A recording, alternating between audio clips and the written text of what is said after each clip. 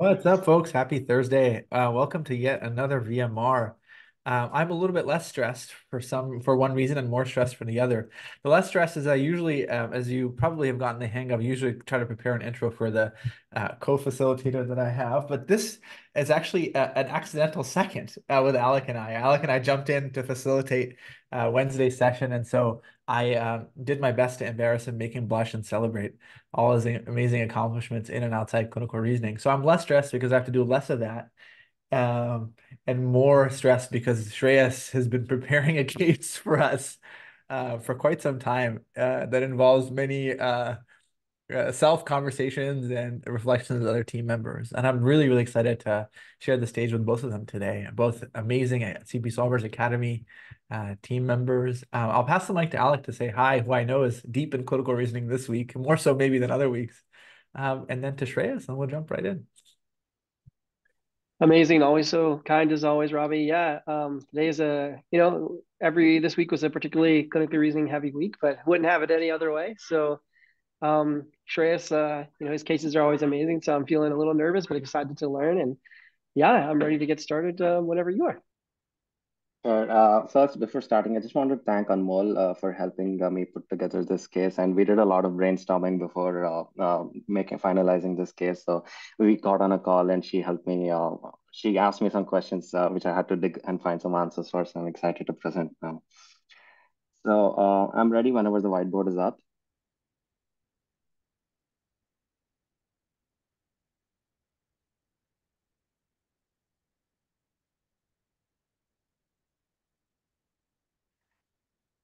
So chief complaint, a 50-year-old woman presented with 1 week history of worsening shortness of breath and black tarry stools.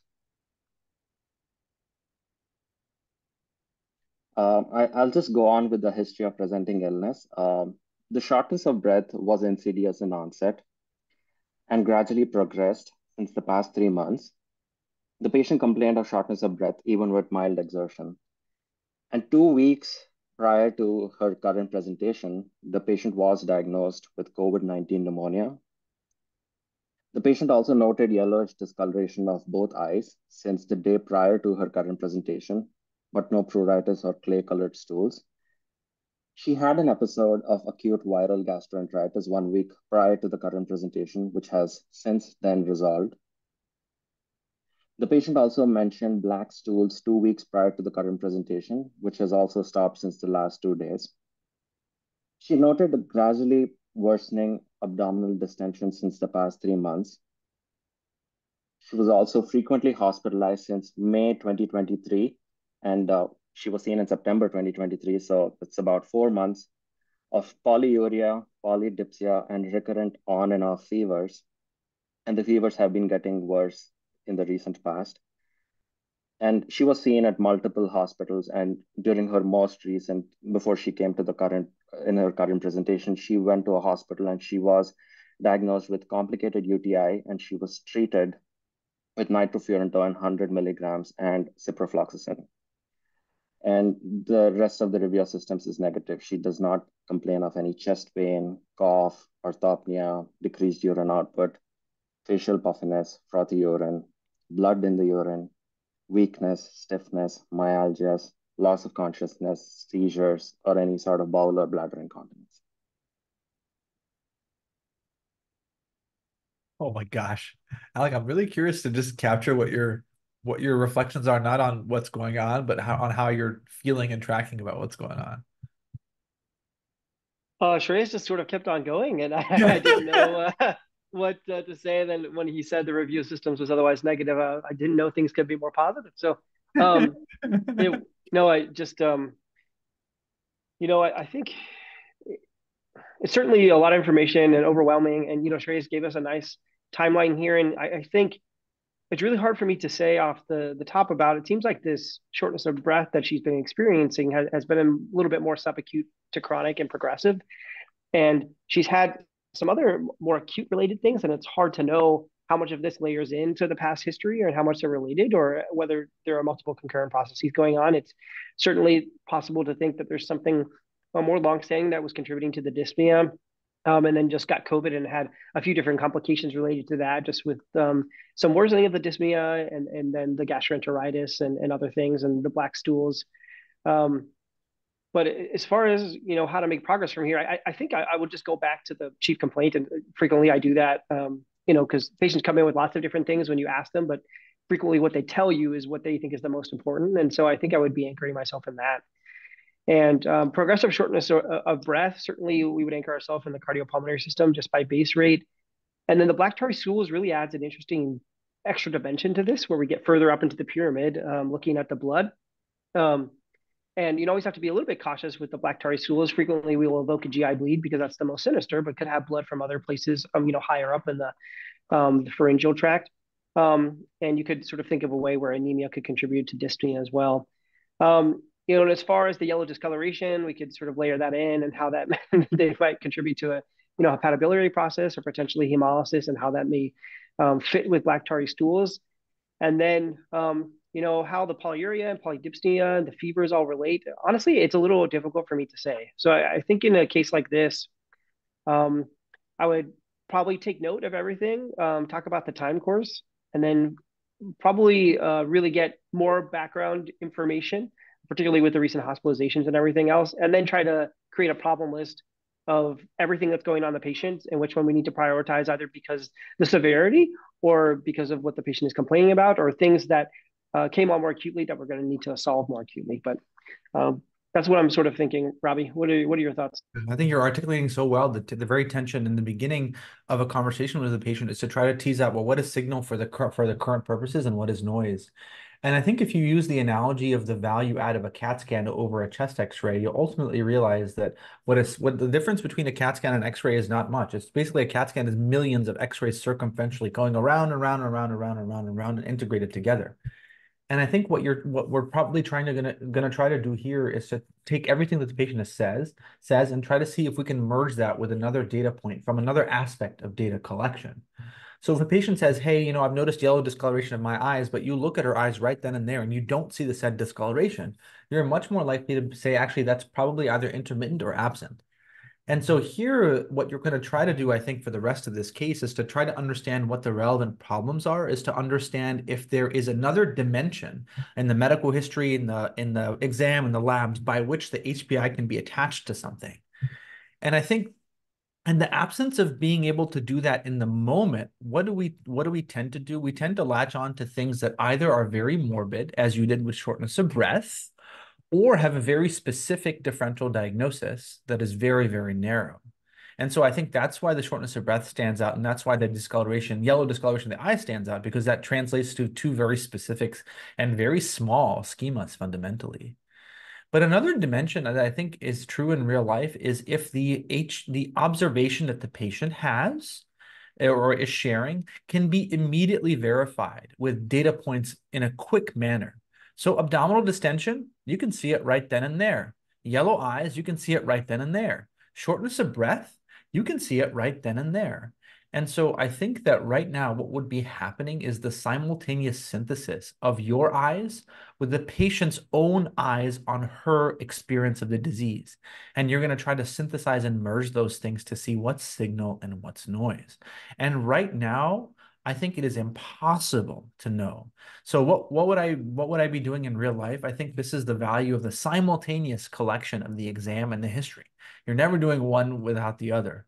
And so I have absolutely no idea what the problem is. And I think integrating that with the observations with the eyes, the observations in the chart is going to help us tease out which of the 10 things we could be chasing here are going to be very, very valuable. But to summarize, as you said, more morbid things get our attention, more specific things get our attention, and things that have the ability to be rapidly viewed from another angle, like shortness of breath, like yellow eyes, but not like polyuria, are things that will probably be much more easy to see if they are existent to the problem at hand or independent of the problem at hand.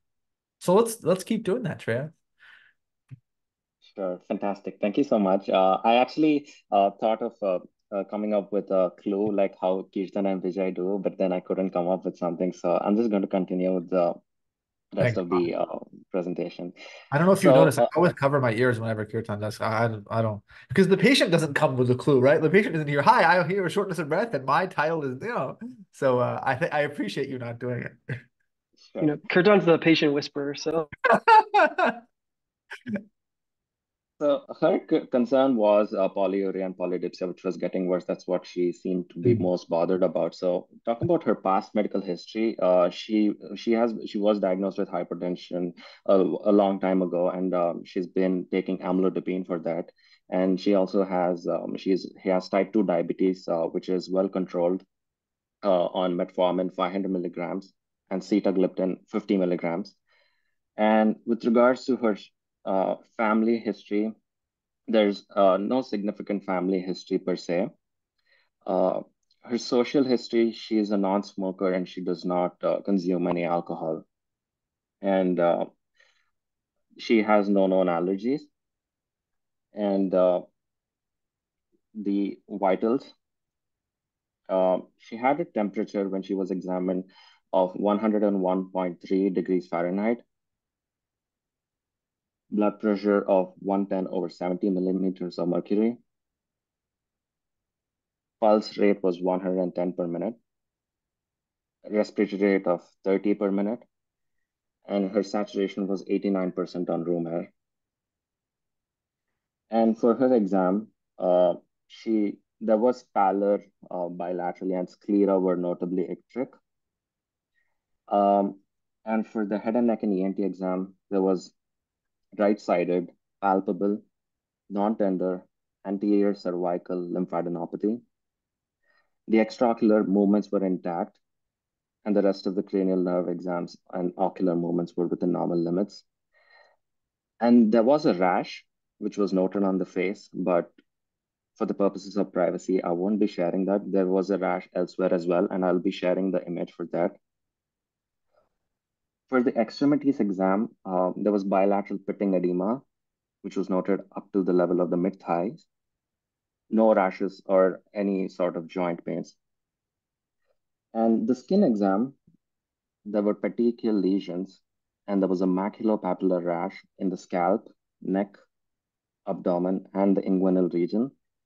And what seemed to be crusted papules were also noted near the left shoulder. And once I'm done with the CVS and the rest of the Revio systems, I will share the screen and you can have a look at the rash, which was noted. So the cardiovascular exam, the S1, S2 was heard, and there was no additional heart sounds or murmurs. And for her abdominal exam, the spleen tip was palpable near the umbilicus, so there was notable splenomegaly on physical exam.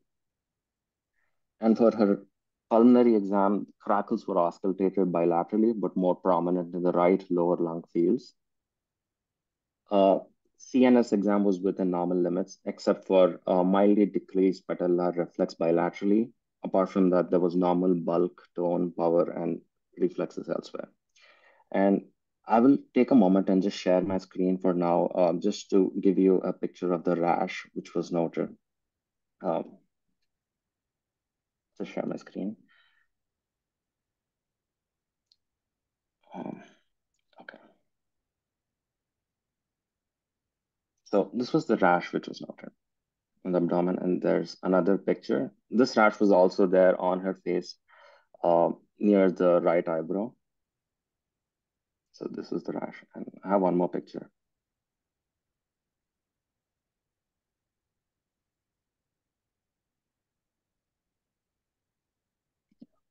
That's all I have for this aliquot.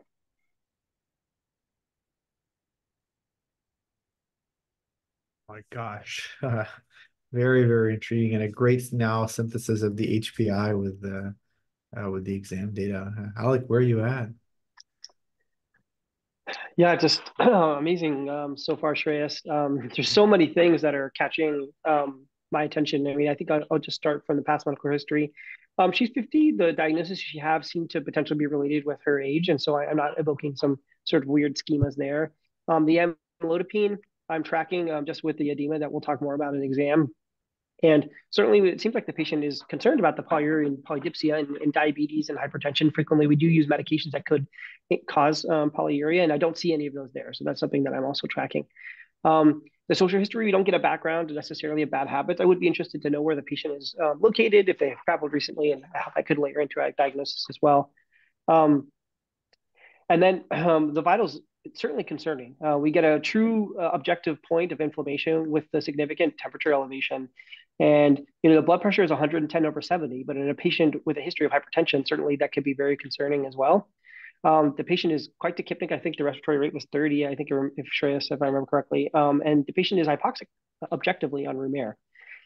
And then we get to exam, and both has pallor and scleral conjunctival icterus. And certainly the pallor makes me think about anemia. And then the icterus makes me think about frequently hemolysis or something hepatobiliary. And then that sort of in my mind initially in first pass activated, the sort of anemia and the sort of jaundice schema and where those may overlap, whether that's from intravascular hemolysis potentially, or whether that's a GI hepatobiliary related cause leading to bleeding, for a variceal bleed in a patient with cirrhosis, for example. But we're going to have to get more information, particularly in our labs and our future imaging, to really anchor on that diagnosis. But certainly with the two in combination, I think will provide a significant diagnostic clue going forward. The right sort of unilateral, seemingly palpable, non-tender lymphadenopathy, certainly something we're going to need to explain. The unilaterality would make me think that there's something in that area that's leading to it. But our exam is imperfect to pick up lymphadenopathy elsewhere as far as the diffuse is concerned. And then the patient does have palpable splenomegaly, and perhaps that is what's causing the distension that they were discussing before, as maybe sort of the solid component of the solid liquid gas schema that we frequently activate for abdominal distension. The crackles definitely folks that there's focality in the lung, and the vitals would back that up. And I think just pushes us forward that we're going to need advanced imaging of the lungs here to really make further diagnostic progress. The neuroexam, the bilateral patellar reflexes, I'm just ignoring, frankly. There's so much cognitive overload as there is, and don't feel at this time that there's a clear neurologic signature to the presentation. So I'm sort of just tracking that, but I'm not going to focus so much on it. And the edema isn't something necessarily that I was expecting. But in combination with the dyspnea, certainly you could think about vascular leak syndromes or a cardiopulmonary, particularly a cardiac cause leading to edema. We didn't get a sense of the JVD, which would potentially be helpful. And then the petechial lesions certainly looks like petechia based off the picture. I would be interested to know if this is palpable or not. And then, if the patient had any local trauma to the areas where, particularly on the face, I don't typically think about like thrombocytopenia causing lesions on the face, but that could just be a knowledge gap of mine. And, the macular papular rash, whether or not this was something that happened after the antibiotics that she received or before, and how long this has truly been going on. So, I still think there's a lot of problems that we'll potentially be solving, but to make a full problem representation, I don't think I have all the information I need yet. And I'll be sort of waiting very patiently for the labs, particularly the CBC and the CMP in particular, and then waiting for advanced imaging of the lungs, and then a urinalysis as well with the edema. So lots of things that I'm thinking about. I don't really have a clear sense of what's going on quite yet, but I'd love to hear what you're thinking, Rabih. I completely agree with you. I think that the most important lesson to impart to everybody taking care of future patients like this is to not fall into the tendency that you shouldn't be in problem-solving mode now. You're trying to understand what the problem is. And I think what the progress that we've made is we've confirmed this is an inflammatory disease. We've confirmed based on the hypoxia that there's pulmonary involvement of the disease. And we've really suggested based on the lymphadenopathy and the splenomegaly that there's a reticuloendothelial component to this disease. So far, we can confidently say this is a subacute inflammatory pulmonary and reticuloendothelial disease. And the open questions that remain that are of remaining significance are, does the jaundice take us to heme, or does the jaundice take us to hepatic? Which of the two H's? Does the rash and the petechia take us to cytopenias, take us to a bleeding problem, or take us to a vessel wall problem? And does the polydipsia and polyuria take us to hyperglycemia, or take us to other causes of either osmotic or non-osmotic causes of polydipsia and polyuria? So there's three grounds of stability: inflammation, pulmonary, and reticuloendothelial. And there's three dimensions of speculation. Which of the two H's are hepatic or heme and at play for the jaundice? What is the nature of the polyuria and the polydipsia? And what significance in terms of the blood and the blood vessels does this rash signify? And the good news is on labs, you'll be able to understand which of the two H's is leading. You'll be able to understand if there are cytopenias to suggest this, and you'll be able to get insight into some blood vessel wall issues and potentially the polydipsia and polyuria. So don't try to solve this problem now. You're wasting your time. And you could hit a Hail Mary and think of the diagnosis right now, but I guarantee you that if you did that every single time, you'd be more wrong than you would be right. So I'm definitely like you, Alec, in problem clarification mode. And I think the labs will be able to really give us a much more clearer view of what's going on than we have right now. All right, Treyas, mic to you, my friend. Sure. So I'll start off with their serum electrolytes first. On this admission, the sodium was 149. And like I mentioned, she was visiting multiple hospitals in the past. And last month at another hospital, her electrolytes were sodium was 155 and urine osmolarity at that time was 114 milliosmoles per liter. And when there was the water deprivation test, which was done, the urine osmolarity was checked after administering desmopressin, and it rose to 670. The patient was diagnosed with idiopathic central diabetes insipidus in her previous hospital visit, and she was started on 0.1 milligram once daily desmopressin. And that's about the sodium. And potassium is 3.7 on this visit. The chloride was 113. Creatinine was 0.68. BUN of 15. And the total bilirubin was 0.5, and the direct and indirect components were within normal limits. AST was 30, ALT of 22, and ALP was 70. Total protein was 6.5, albumin was 2.75, GGT was normal. She had a HbA1c of 7.0, and calcium was 9.8. Total cholesterol of 252, LDL was 142, and triglycerides were 365. ESR was 60, and CRP was 7.16, both of which are elevated. And she had some other testing also done. So should I just talk about it right now, or do you want to reflect on this information for some time? We've never had hypernatremia and VMR as far as I can remember, to be honest with you. So let's take a moment to reflect on it. I think it's a really powerful finding. Yeah, Alec, what do you, well, I'll open up the mic to you to see whatever you're thinking, but I'm really curious to get your thoughts on the sodium. Yeah, very interesting so far. And I think the sodium sort of stood out to me. This patient's like rather young to sort of reach the category where the patient doesn't have access to free water, and we didn't get the sense that they had significant dysphagia or anorexia that would lead them to, it would be an intake problem. So clearly it's a loss problem. And the very low urine osm in the setting of a high sodium is very evocative of a central DI, as you know, Shreyas and the prior doctors diagnosed. But the question is why? And you know, I think with signs of reticular endothelial involvement and other things, certainly you have to be thinking about infiltrative diseases, particularly in the pituitary. And I would be very fascinated to know what company that this DI keeps. Are there other signs of endocrinopathies potentially here that haven't revealed themselves, or whether this is true isolated central DI, and you know, whether or not there was head imaging done or other things that could further investigate that first, because it's not an endpoint diagnosis. I mean, sometimes you don't find the cause, hence the idiopathic, but I think I'd still be waiting for other tests, not only to figure out what's causing it, or whether there are other associated sort of symptoms or syndromes related to that. So I think those are my initial thoughts. I think something else that struck me with the labs is I was expecting some sort of bilirubin elevation with the reportedly objective evidence of icterus on exam, but it's strikingly normal.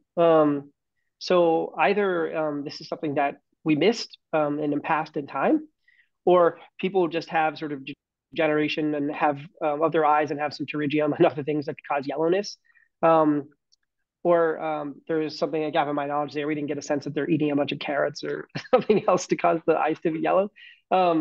So I don't know if that's just something that's sort of a red herring or something that we're going to have to track further and try in the labs to see if there's other clear signature there. But I'm sort of anxiously awaiting the CBC as well to get a further sense of exactly what's going on. And the inflammatory markers aren't unexpected. We know that the patient is inflamed, and otherwise, I think those are my initial thoughts. What are you thinking, Rabih? No, I'm right there with you. I think that was an excellent explanation of the hypernatremia, and I love that you emphasize the importance of water intake. Hypernatremia is a much simpler problem than hyponatremia because there are no mimics. What hyponatremia fundamentally is the attempt to try to diagnose hypoosmolarity. But the low sodium to high excess of water inference that we make, a low serum sodium means a high amount of water, is an inference that may be imperfect because there may be other things there may be things that are inhibiting that connection. But truly, hypernatremia does not have a differential diagnosis. There's only one thing that does that, and that's excessive water loss compared to intake. But here's the punchline. No matter how much water one is losing, if you have access to water, you should be able to overcome any amount of water loss, no matter what that is. So if someone has a water loss problem for whatever reason, and they have access to water, they should be able to overcome it. That is why the presence of hypernatremia implies the universal presence of either a loss of access to water or encephalopathy, too confused to drink, or a targeted lesion in the hypothalamus that suggests adipsia or a loss in the thirst mechanism. And so here you'd wonder, is the patient a little confused and we're not realizing it? Is the patient having a focal strategic hypothalamic lesion suggestive of the presence of adipsia? Or is the patient not having access to water? And I think those are really, really key considerations. But in instances where there is no slam dunk answer in terms of the 3 A's, we have to search for an excessive water loss. And we see that the water loss is happening in the kidneys because despite the serum being so thick and full of sodium, the urine is dilute and full of water, implying that the reason the blood is so thick is because it's losing water into the urine. And the question is, with the water loss in the urine, is it as a result of ADH deficiency or ADH resistance? And by giving the patient ADH, we see that the problem is fixed, which means that there isn't ADH resistance, but rather ADH deficiency, pointing us to think about the hypothalamus. And that's why in this patient, understanding her hypothalamus, both from the perspective of the diagnosis of central diabetes insipidus, but also the hypothesis that there may be an adipsic form of central diabetes insipidus is really, really important. The vast majority of hypothalamic diseases reflect extension of a pituitary disease into the hypothalamus. And so the initial branch point of hypothalamic disease is to actually understand what's happening in the pituitary and to make an inference that a pituitary process has then extended into the hypothalamus. But I think it's hard, as you said, Alec, to ignore the profound systemic signature of this disease to help us conjecture on what's happening upstairs. And it reinforces the point that there are two sites of infiltrative diseases in the brain. Whenever you're thinking about a systemic disease that is infiltrating the brain, distinct from taking up space or causing tumefactive lesions in the brain, goes to two places: the meninges, So subacute meningoencephalitis is a classic presentation of all the infiltrative diseases we know: granulomatous infections, sarcoidosis, histiocytes, and tumors. But the other side is the pituitary.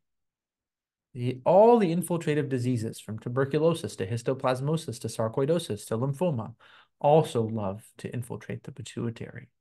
So I think in this patient, we had no pre-existing reason to query the status of her neurologic dimension. But now that the polydipsia and polyuria has translated to confirmed central diabetes insipidus with concern for adipsic features, I would think an MRI pituitary protocol is key for this patient, as is the analysis of her systemic fingerprint, and try to synthesize those two together.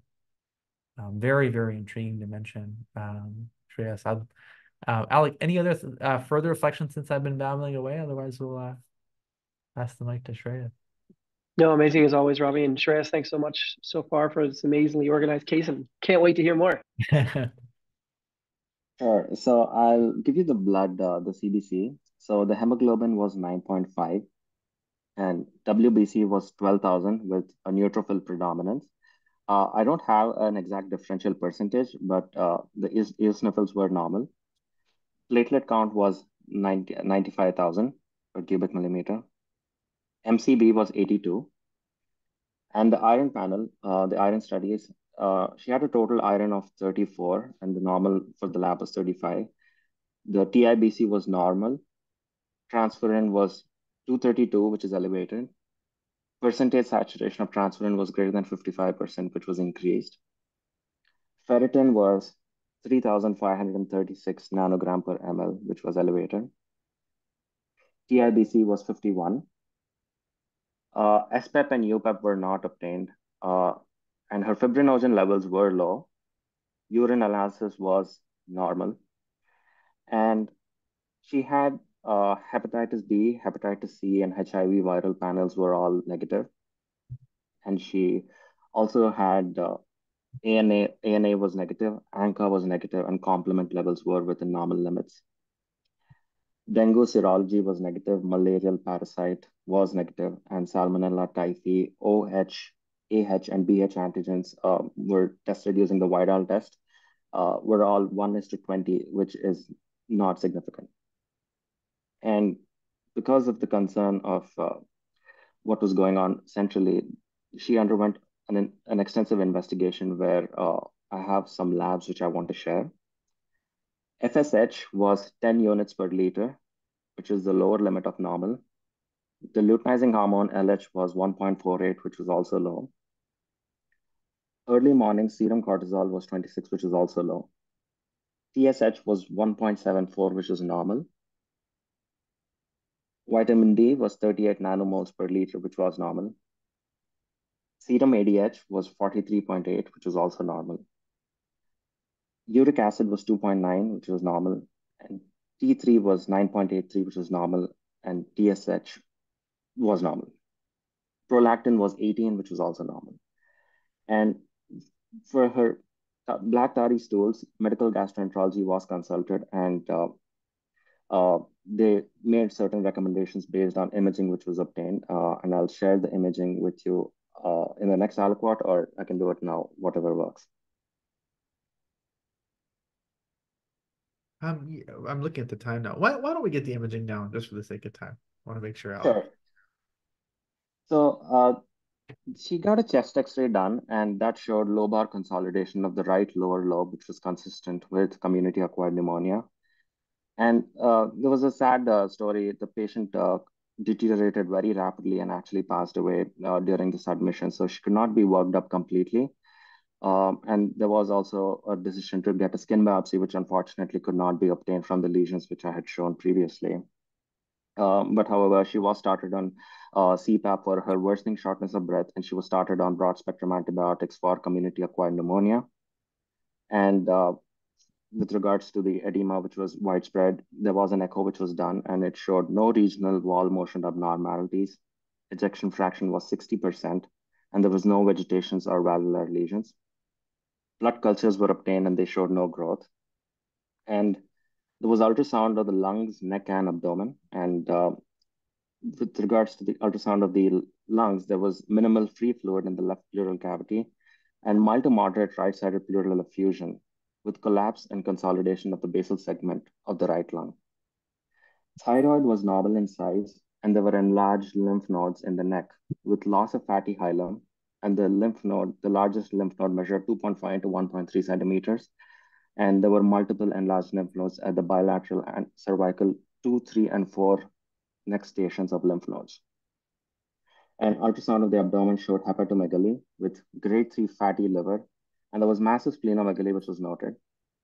And the spleen size was 20.2 centimeters, and multiple non-enhancing wedge-shaped hypodensities throughout the spleen, which were splenic infarcts.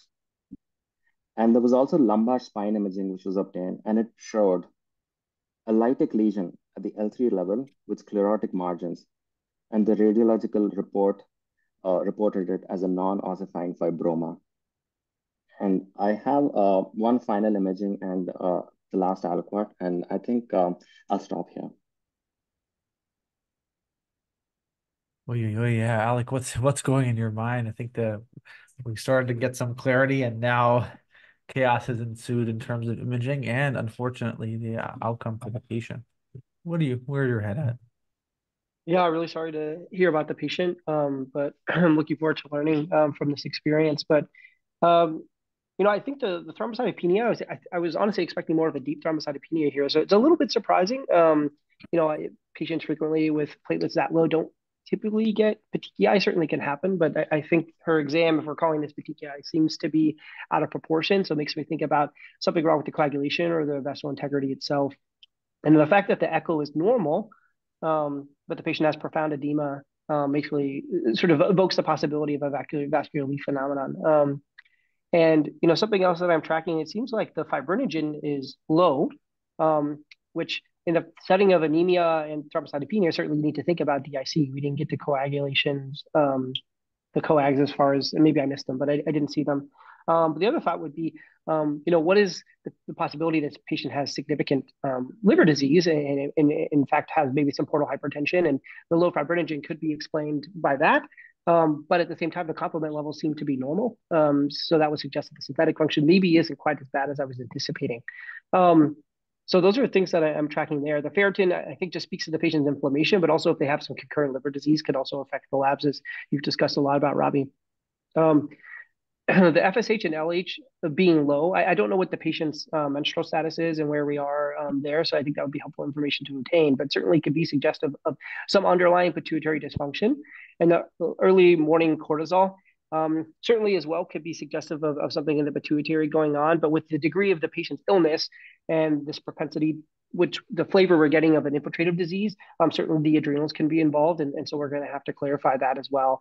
The thyroid studies being normal, that either speaks that this isn't fully infiltrative and the patient does not have hypopituitarism, or sometimes the labs can be very difficult to interpret in the setting of central hypothyroidism. So that's just something I'm also tracking as well, and doesn't dissuade me from wanting to do additional imaging of her brain if that's something that we were able to obtain before, unfortunately, she passed away. The hepatosplenomegaly, again, suggestive of something infiltrative here, or the liver is causing significant portal hypertension. But again, there are some doubts to that hypothesis. But I would also be interested in the smear with everything that's going on as well. Glad to hear about all the infectious studies, HIV. I didn't mention it again earlier, but that would have been important to get earlier on. So thank you, Shreyas, for that. And then it seems like the patient is in an endemic area for dengue and malaria, and I'm glad that those have been excluded. And I guess additional things I'm probably missing here.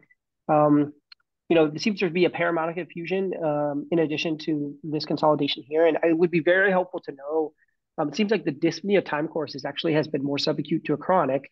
And so if we're going to call this a community acquired pneumonia, with all of the prior hospitalizations, I would be very interested to know if the prior imaging demonstrated this infiltrate or if this is truly new.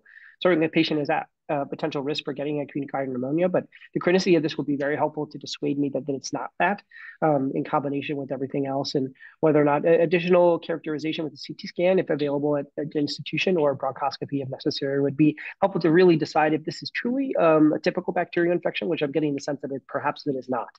Now, you would treat as such until you could get more diagnostics, but there's enough to say that there's more than just community-acquired pneumonia going on here. And then the bone lesion, the lytic lesion, honestly, I would have to sit down with a radiologist and say, in the combination with the clinical syndrome, is this truly signal here? Is this more noise? It seems like they read it as a fibroma, and that could just be a gap in my knowledge. But I'm honestly not putting as much cognitive energy to that, but I'd be interested to see what, Rabih, you think about that. And then the spleen with the multiple infarcts, we didn't get any sense that there's embolic phenomenon coming from the heart. Now, in theory, there could be coming from other places, or it could be that the spleen is very large and has just outgrown its vascular supply, and that could be explaining the splenic infarcts as well, or whether that's another site of a systemic infection that we're potentially considering here. So, I don't know if I have again, a clear sense of what the exact diagnosis is, but I think we're getting more of a sense that this is, a syndrome that's involving the pulmonary system for sure. There's a flavor of vascular leak, and there's some cytopenias associated with this. And definitely a central component with the pituitary going on as well, that we're going to have to get more clarity on. And I think all those in combination are potentially suggestive of something infiltrative or granulomatous, and with the negative autoimmune studies, potentially more in keeping with either malignancy or infection. And I guess, yeah, those are my thoughts. And let me stop rambling and pass it to you, Rabih. Not at all. Not at all. This is absolutely superb. And there's so much nuanced analysis that you're doing here, and it's very, very advanced. Especially the notion that the idea that the splenic infarcts may not be as noise, but maybe just a consequence of the spleen outgrowing its blood supply. I think that's very, very nuanced. And I think in these kind of cases, you really have to, as you said, try to distill down the theme. And I think you've distilled it really down to an infiltrative disease type. And I think the nature of the infiltration here is reticuloendothelial, as you've alluded to, and then has a propensity for the pituitary. Because ultimately, if you step back and say, what are the features that are asymmetric and kind of stand out from the nature of the broad category of infiltrative disease, I would make the argument that it's probably the pulmonary involvement. It's a little unusual for pulmonary involvement to be a site of infiltration. It's often the source of infiltration, evocative of the kinds of granulomatous infections that that we entertain. So if we do dance around the idea of an infiltrative disease, and I'll put broadly in front of us the major categories that we often think about: infection, autoimmune, and malignancy. I'm curious if you were, now that you've done that analysis, to zoom in and be like, well, are you starting to suspect specific infections, specific autoimmune diseases, and specific cancers? And then also, like, how are you calculating the probabilities of the infection, autoimmune, and cancer hypotheses at this juncture? Where is your head at with that zoomed in dimension? Yeah, thanks so much, Rabih. I think in combination with the pulmonary syndrome, which temporally seems to be more subacute to chronic, and in fact that it isn't the entry site to many of the granulomatous infections, as you frequently say. I guess the patients, where they're from and endemically, I think certainly I've been thinking about TB, and then the other endemic mycoses. I think particularly histoplasmosis, just with its propensity to cause hepatosplenomegaly, and the bone lesions may be more, associated with cocci, but the sort of just diffuse nature of the disease and the bone marrow involvement makes me think it's unlikely to be that. I also don't know exactly where the patient is from and what endemic mycoses they may be exposed to. But certainly, as far as infections are concerned, I would be thinking a lot about TB. And the endemic mycoses, in particular, histoplasmosis. And then I think I don't have a robust illness script for leishmaniasis or other things, but I feel like that would probably be less in keeping with that. But, and I think just the febrile syndrome, the fact that sort of the rapid worsening of the disease is having me more of a gut instinct to prioritize infection.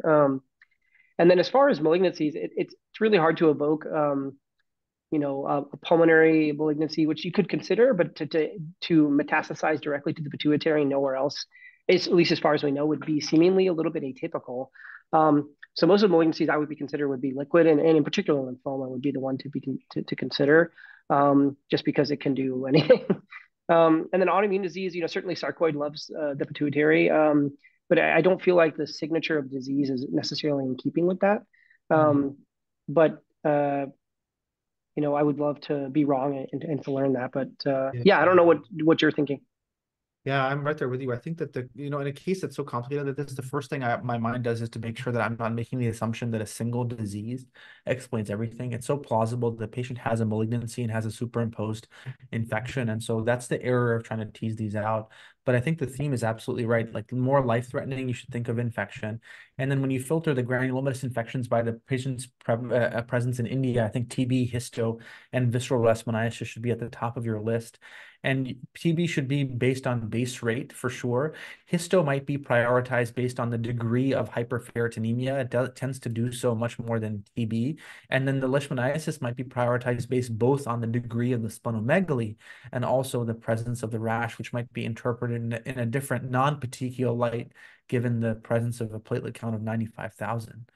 Um, in terms of the malignancy hypothesis, I think it's very possible. You have massive splenomegaly, and the bigger the spleen, the more likely it's to be malignant.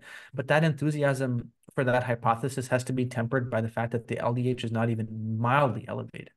And so the lack of LDH elevation is a decent argument against prioritizing malignancy. And the only autoimmune disease that does this really reliably is sarcoidosis, but the one that will sneak up on you and snuck up on me not too long ago is histiocytic diseases. And they deserve mention because of the skin involvement, but more importantly, because of the powerful pituitary involvement that they have a strong tropism for the pituitary. So whenever you have a pituitary and skin disease, let alone featuring lung and spleen, I think a histiocytic condition like Langerhans cell histiocytosis, Erdheim-Chester, or as we were fooled on a Friday, RLR of Rosai-Dorfman disease. Um, and yeah, I think that ultimately tissue is the issue unless you get lucky with indirect microbiological assessments like a histoangin or a TB, AFB, or a visceral leishmaniasis antigen. Um, and for me, I think that the center of gravity is so hard to pin, but I'm really struck by the size of that spleen and wonder if just the sheer weight of the splenomegaly is ultimately a telling clue. But those are the things that I'm thinking about. Malignancy is fading because of the LDH not being prominent, but lights back up again because it's a no misdiagnosis. The autoimmune disease that's really catching my eye in this case is more than sarcoid is histiocytic diseases, um, because of the powerful pituitary involvement. And I think all three infections, TB, histo, and visceral leishmaniasis, have their merit, but they also have their downsides. Absolutely fascinating case, and I'm curious where it went next, Shreyas. Sure. I just want to go back to the medical gastroenterology opinion, which was sought for the black stools, although it stopped. And the ultrasound showed a grade 3 fatty liver, which was extremely heterogeneous. And so they thought that it could be decompensated liver disease. But the fact that the patient does not consume a lot of alcohol, so they thought it could be non-alcoholic fatty liver disease, which went into decompensation, and they felt that it could be a variceal bleed, which was causing the black color stools. But then going back to some more tests, which was obtained, they did do FNAC of the cervical lymph node. They unfortunately, while the patient was alive, could not get a lymph node biopsy. So they got the FNAC of a cervical lymph node, and it showed granulomatous lymphadenopathy and mature small lymphocytes and cells containing grooves. And there was also an MRI brain which was obtained. And the notable finding in MRI was absent pituitary bright spot, and there was no stalk enhancement. And the patient unfortunately passed away, and they wanted to know what was going on. So they ultimately performed an autopsy, and the autopsy specimen will reveal the final diagnosis in the next report.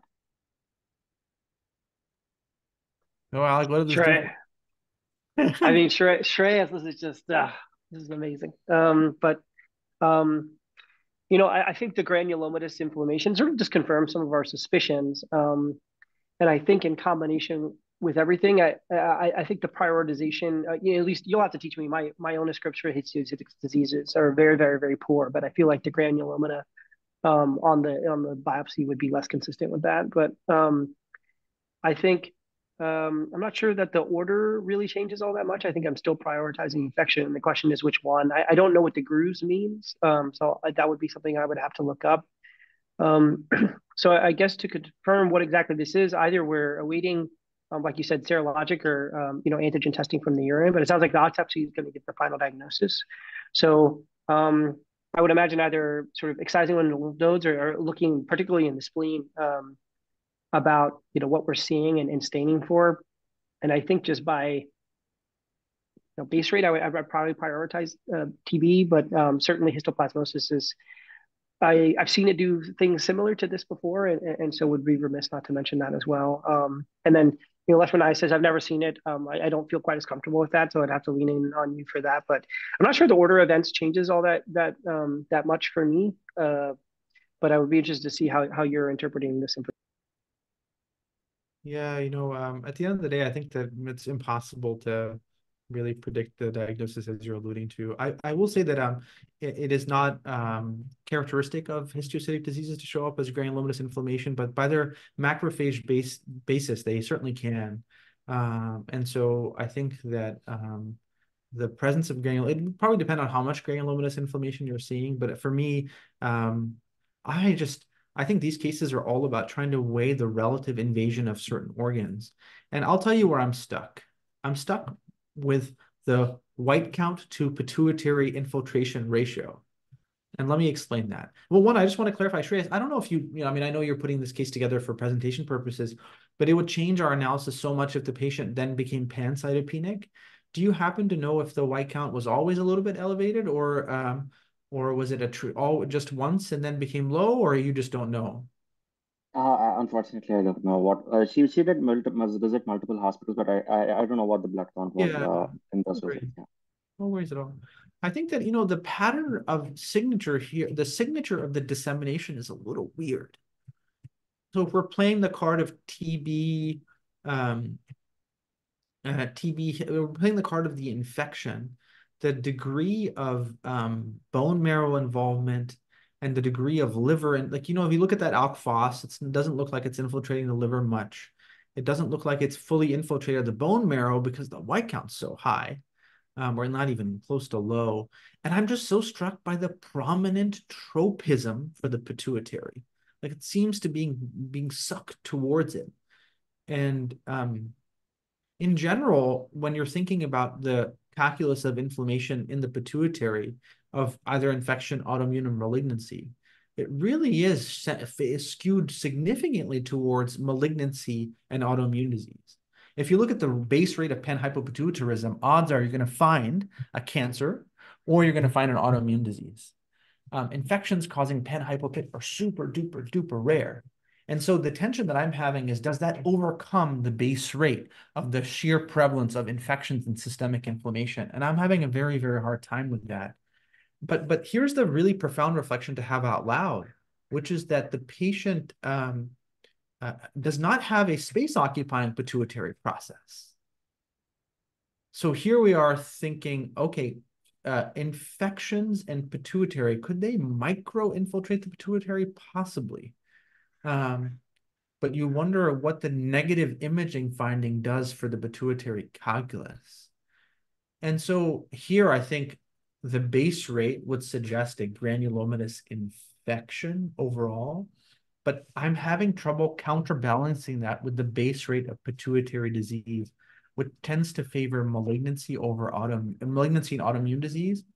And also that the pituitary imaging is negative, which lowers which lowers the probability in my mind of an overt malignant involvement. So gosh, I think the infections are no miss, but I think what I would really, really ask the pathologist to do on analyzing this is, of course, the crazy micro that we always try to do, but I think it's very easy to miss subtle histiocytic diseases, and I would just hate for that to be overlooked. So I'm right there with you. I don't know. I think the trifecta of infiltrative disease is up on the wall. And I would just make note that they're all fair game, but the powerful tropism for histiocytic diseases and sarcoid to the pituitary is a very, very prominent one. And going back, the adipsic component of central diabetes insipidus is a classic manifestation of the autoimmune pituitary diseases like sarcoid and histiocytic diseases. So I can't commit to one over the other, but just making note of that twisted dimension. Any additional thoughts, Alec, before we reveal from Shreya? No, incredibly nuanced discussion. And then I guess the only other thought I had is whether or not in the patient's hospital, of course, they got steroids at all, just the severity of illness and how that could affect the white count as well, and whether that could just be leading us astray. Because you're right, usually, particularly those infiltrative infections, it's pancytopenia, and the white count is out of proportion. And that's not something that I had picked up on. So thank you for pointing that out for me. But Shreyas, very excited to learn from you and to hear more about the. Sure. So the postmortem bone marrow biopsy was performed, and it was suggestive of a reactive bone marrow with cellularity of 60%. And special fungi staining was done for the infiltrative fungal disorders, and none of them showed up. And she also had an autopsy of the pituitary gland, and it showed large ovoid CD1A reactive histiocytes and confirmed the final diagnosis of Langerhans cell histiocytosis. And the final diagnosis of, the treating team was also considering the possibility of hemophagocytic lymphohistiocytosis, suggested by the elevated head score of 224, which puts her at a 96 to 98% probability of HLH, and also Langerhans cell histiocytosis based on suggestive clinical findings of rash, lytic bone lesions, and infiltrative symptoms suggested by the infiltrative pituitary signature of central diabetes insipidus. Yes, I can see why you were like typing in the VMR Excel spreadsheet. Oh my God, I have all the data. I have all the data. Yeah, this is a case that is educational beyond belief, really. I have a lot of reflections to share, but I tend to ramble a lot at the end, as you just saw in the last aliquot. So I'll pass the mic to Alec to get your reflections first, please. I mean, I think it's just amazing to me, Robbie, like how you picked up on just those very mild subtleties, and just speaks to your underlying understanding of all these diseases and how they intersect and the subtleties of each. And I have a lot of reading to do on histiocytic diseases, because honestly, that wasn't something that really I was considering at all. So it's a great learning for me. Um, and Shreyas, what a case! Thank you so much for taking the time. I can't imagine how long it took to to accumulate all this data and to format it in this way to present it to us within an hour. And really appreciate you and just the work that all you and your other CP Solvers members do to really make this experience just amazing. And yeah, I'm gonna have to rewatch this one many times and do a lot of reading, particularly on histiocytic diseases. And always be remembering this one. So yeah, what are your thoughts, Robbie? You know, I think I have so many thoughts. I think the ones that are crystallized now are um, mostly about gratitude. I think that the enthusiasm that we all felt from Shreyas hyping and building this case as an educational exercise is only matched by the sheer amount of work that it took to put this together. You didn't see this patient, this was referred to you, and the amount of digging that you've had to do, organize it to create such an educational conversation is unreal. And I will say this frankly, it's a huge privilege to sit here and be able to share the learning that we've all accumulated in this space. I have a lot of gratitude for you, Shreyas, for all the work that you put in to make this happen, but also really the underlying crux, which is just your sort of pure passion for medicine. It's wonderful to see. For me, Alec, I think that this case was a great demonstration consistently over and over and over again by you to not relent on the idea of trying to clarify what the problem is. And I think that at the end, especially, I was really kind of subconsciously making note of the fact that you didn't fall into the CPS allure of trying to just like throw out diagnoses and remain so authentic to that exercise of what is the problem.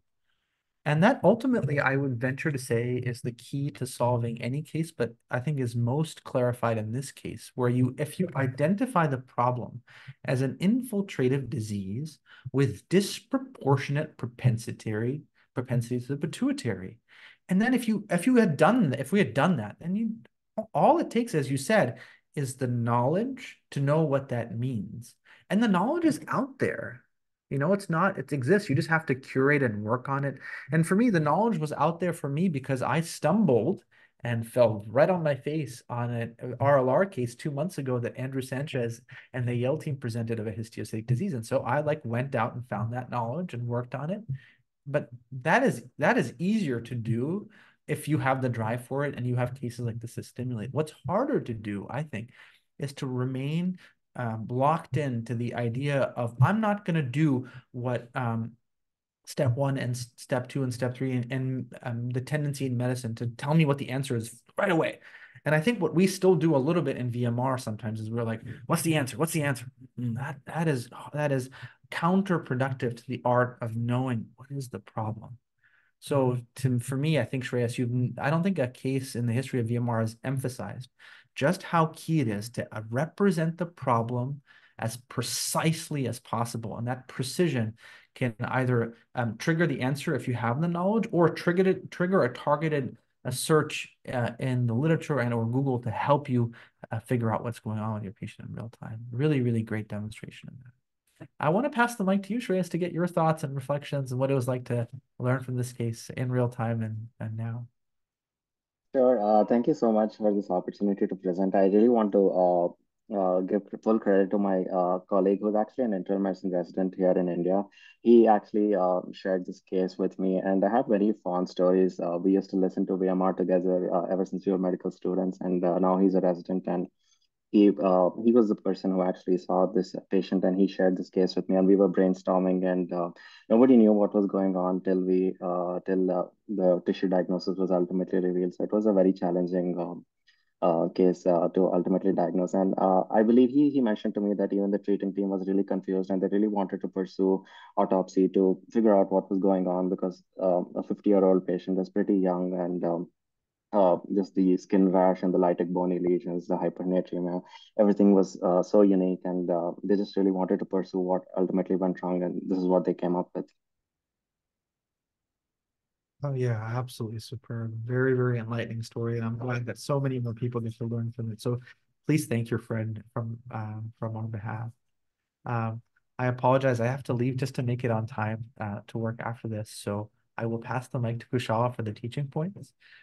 Excited to catch them afterwards. I know Alec has duties after this too, so feel free to hop on as well.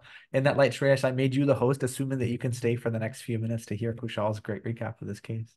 Thank you all so much. And as a quick heads up, the RLR VMR tomorrow is happening 2 hours earlier than it usually does. So 2 hours before we started today. Hope to see you guys there. Bye.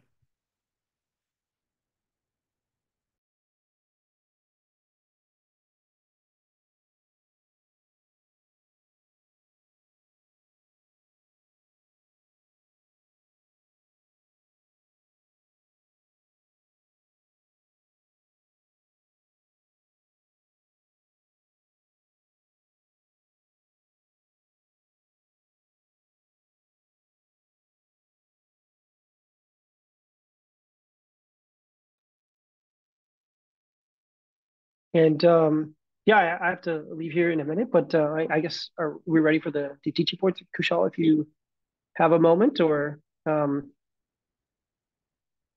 not sure if she's still with us, but I think Kuchal maybe had to leave because of her connection issues, it looks like.